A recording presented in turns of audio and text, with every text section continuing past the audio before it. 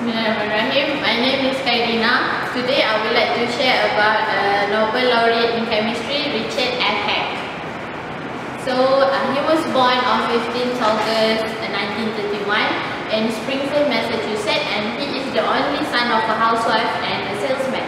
On 1952, he studied on his bachelor's degree in chemistry at University of California, Los Angeles.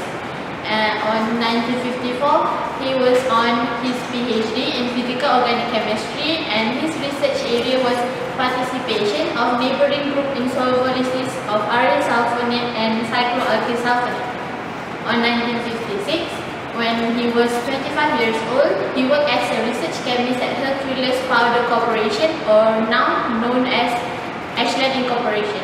And on 1972, he found Hech reaction or Hech-Mizuroki reaction. On 1979, he was married to Socorro Nardo, a Filipino, and on 1989, he was retired and moved to Philippines. His first scientific journal of Hech reaction was published on 2006, and his first book of Hech reaction was published on 2009, while he received Nobel Prize at 2010.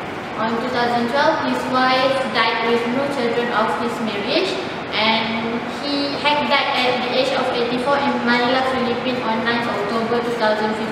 For his achievement, he shared the 2010 Nobel Prize in Chemistry with Ichi Negishi and Akira Suzuki for their work on a technique known as palladium-catalyzed cross-coupling in organic synthesis, which is known as Hech reaction.